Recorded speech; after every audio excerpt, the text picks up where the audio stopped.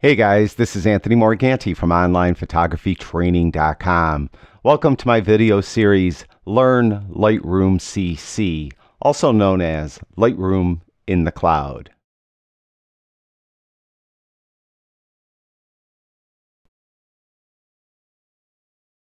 In this episode, we're going to take a look at the Geometry tab that's found in the Edit panel of Lightroom CC. The Geometry tab is probably the least used and maybe the least understood tab in Lightroom CC. In this video, I'm going to attempt to explain everything that you could do with it. Probably the most common thing you're going to need the Geometry tab for is to straighten a crooked image. As you can see, I have this image here and the horizon is visibly crooked. In this case, I would just go down to the Geometry tab, and you'll notice once you open the tab that there's a drop-down. It's the upright drop-down. If you click on the drop-down, you'll notice one of the choices is level. Just go to level, click on it, and it straightens your image. As easy as that. Now, for many of us, that's probably our limit of using the Geometry tab. But if you shoot cityscapes, street photography, maybe real estate photography, wherever you're shooting buildings, you're probably going to need to use some of the more advanced features that are found in the Geometry tab. And to demonstrate those features, I have this building of City Hall in Buffalo, and you could see that it looks like the building is falling backwards off the screen. And this is a common issue you have when you shoot architecture. Unless you're using an expensive tilt-shift lens, which will correct for this type of distortion, what you'll get is this. This happens when the lens face isn't perpendicular to the face of the building. In this case, the lens is tilted up, so it looks like the building is falling backwards. Very actually easy to correct, and there's a few different ways you could correct it. First of all, let's go back to this drop-down. You'll notice there's more choices than just level. There's guided, and I'm going to show you guided in a moment. But down here below that, we have auto. If we click on auto, Lightroom is just going to analyze the image and come up with the best possible correction for the image. So we'll click on that, and you could see that it seems to have fixed that falling backwards thing I was talking about. But maybe it's my eyes, but it looks like it's now leaning a little bit to the right. So auto didn't do such a great job. Now what you'll find is that some of these choices will work on, let's say, image A, but they won't work on image B. But a different choice may work on image B. So that's why we have all these different functions within the Geometry tab to help you fix the geometry of your image. So auto didn't do such a great job. Now we did level for the horizon on the other image. That doesn't apply here. Vertical. Let's fix this vertical issue where the image is falling backwards. We'll click on that.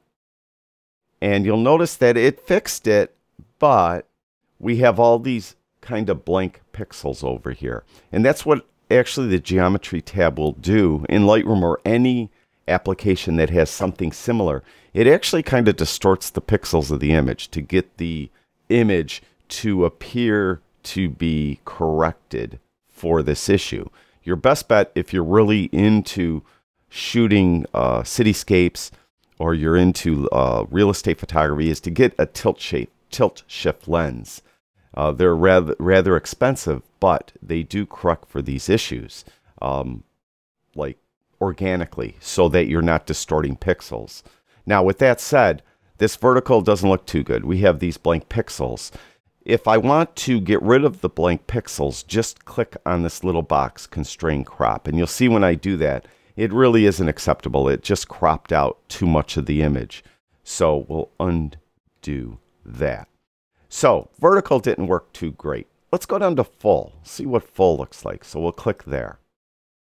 And it's pretty much the same thing. And we have these blank pixels again. And again, if I click on Constrain Crop, it's really not an acceptable image. And one thing I should note, even when we picked auto, it cropped out the bottom part of the image. You see how we're losing some pixels down there. So probably the best case scenario for this image would be to use auto, then go up to the crop tool, and then straighten the image that way.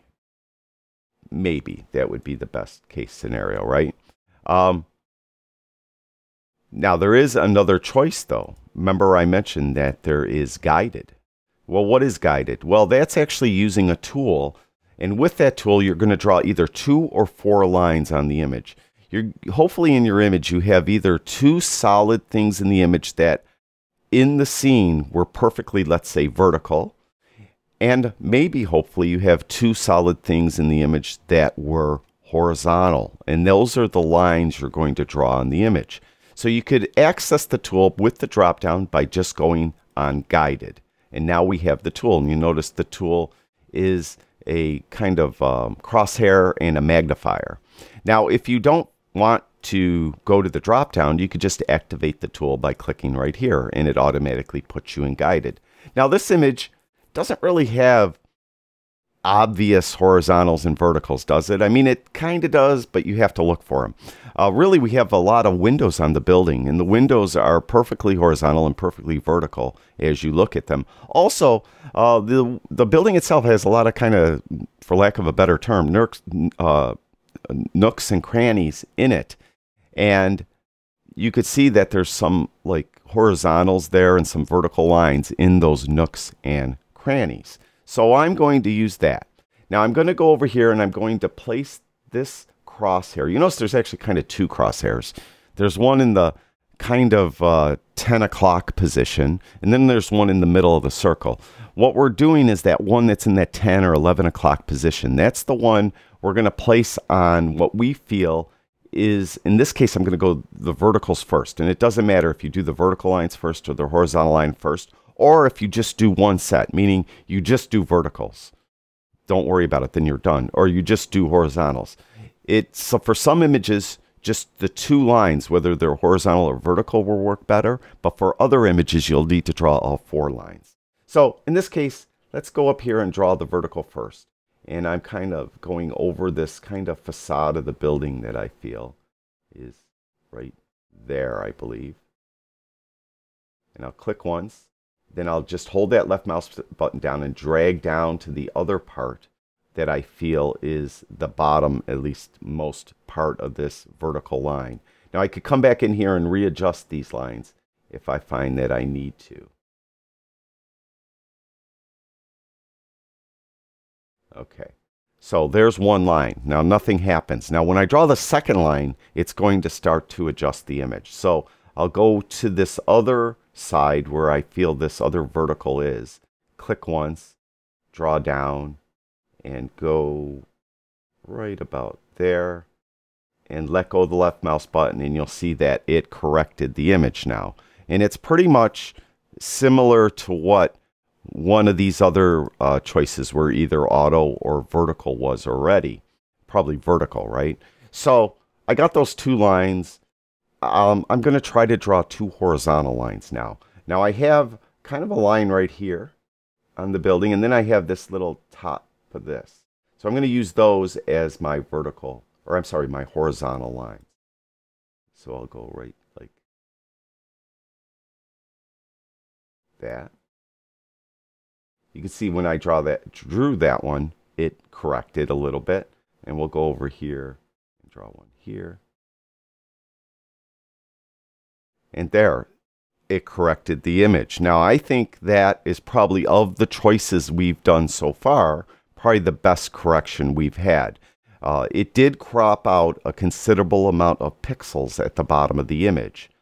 But the building itself doesn't appear to be as distorted as it was with the vertical adjustment.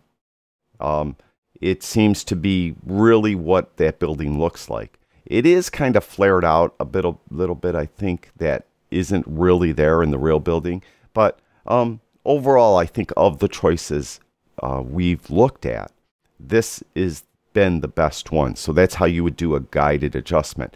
Now, one thing I'd like to note, I found that usually the guided adjustment works best if, let's say, your 2 vertical lines are as far apart from one another as possible, and your 2 horizontal lines are as far apart as possible. So if you could get them on, towards the outside edges of the frame, those usually work out the best. In this case here, both were relatively close together for the lines I chose to try for this image.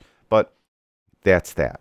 Now there's still even more we could do here. So I'm going to undo this by hitting Command Z a few times. That Z is in zebra.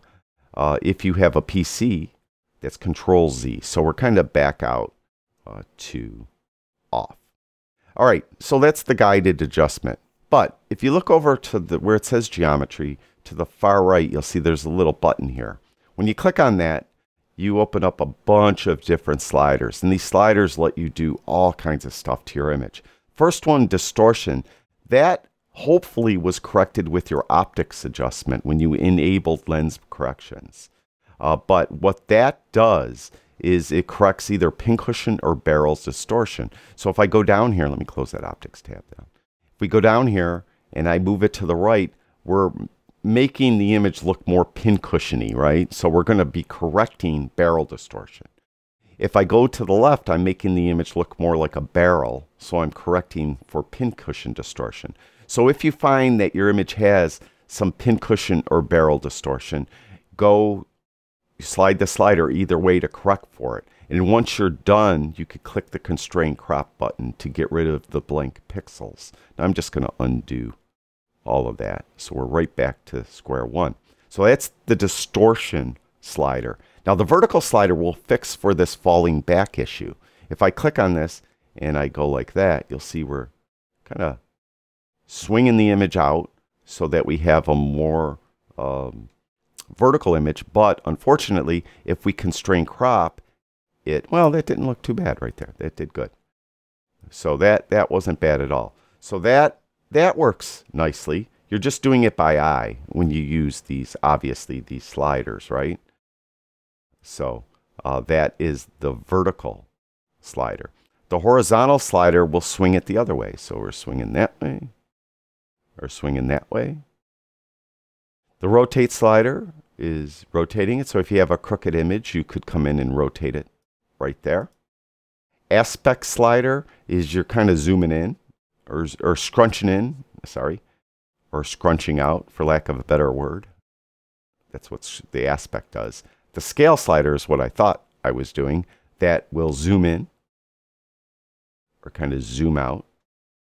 So you could use scale. Let's say that if you're correcting for some distortion here, let's do this, and you have these blank pixels, you could come in and scale it in until you get rid of those blank pixels. That's one way to do it. So there's all different ways you could do the same thing, right? X offset just kind of slides the image over to the right, or slides it to the left. And Y offset does it up or down.